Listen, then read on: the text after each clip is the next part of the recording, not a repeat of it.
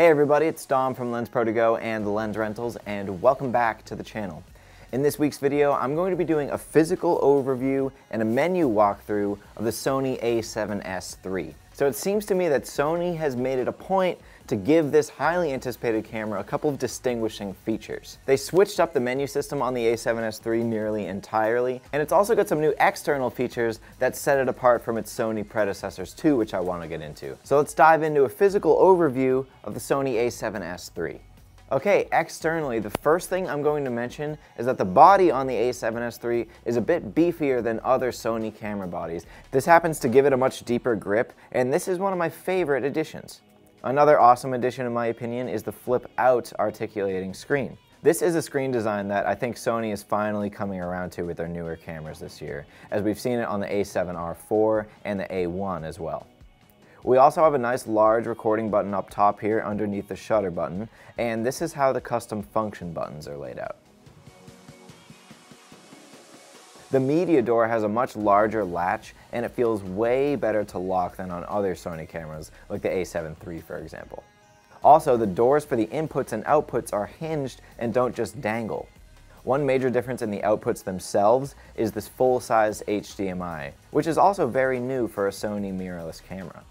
Okay, next I'm going to be doing the menu walkthrough, and the main reason I'm doing this is because Sony gave the A7sIII a basically completely different menu than any other Sony mirrorless camera. And basically the main difference is that they went with a vertical layout rather than a horizontal layout. And each section has a few tiers, so you just work from left to right. Also, as you can see here on the top right, the menu works on this numbered system for reference. So each menu item has a corresponding number. So starting from the top of the menu is the My Menu tab in gray, where you can customize your own menu. Next is the Shooting tab, and this will be where you're going to find a ton of settings, including codecs, resolutions, and frame rates, media and file management, including formatting,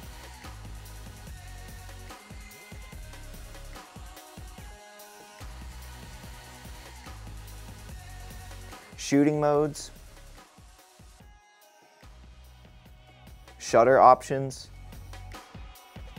audio recording, and timecode.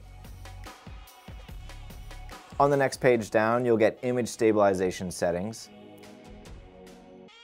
zoom settings for use with servo zooms, and finally, this is where you get your overlay options with shooting display and marker display.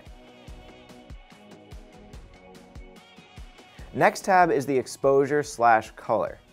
This is where you'll find all of your ISO settings, exposure compensation, metering modes,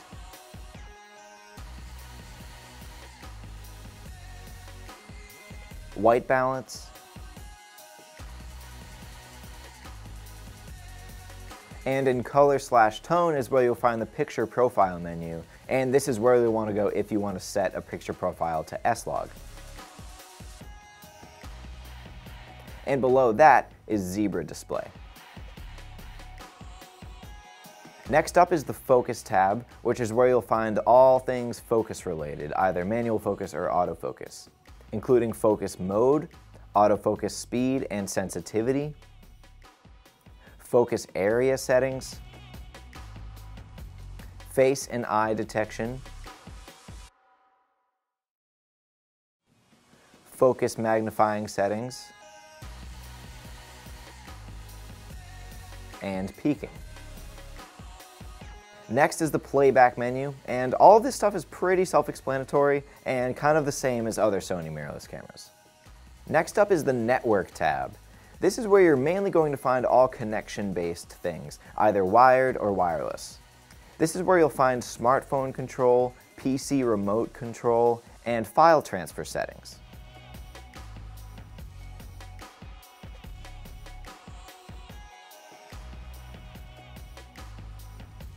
This is also where you'll find Wi-Fi and Bluetooth settings and other network options. Okay, the final tab, Setup, and there's a bunch of important stuff here. You'll find location, date, and time settings here, and under that is Operation Customize, which is where you can go to assign custom keys. You can also customize your function menu here. There's also a whole section for setting different settings in photo and video mode. Next is your display settings, where it will bring you to a monitor or finder page. Then you can customize what the display button toggles through in either of those sources. Next in this section is record with shutter.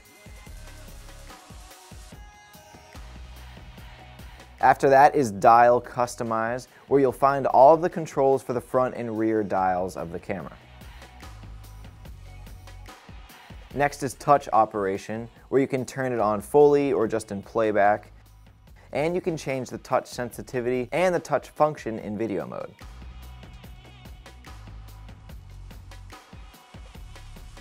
Okay, in the Finder/Monitor tab is where you'll find a bunch of settings for the viewfinder and monitor.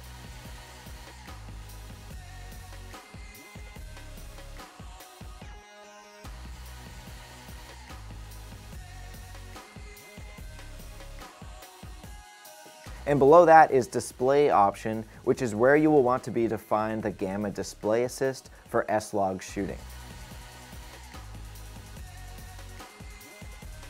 Next is the power saving options.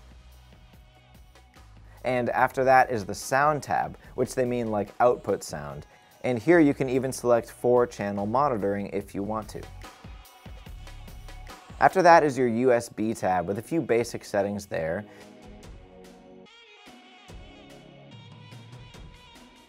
And then there's the external output tab, which is where there is all of the HDMI settings, which are super bulked up compared to Sony cameras in the past.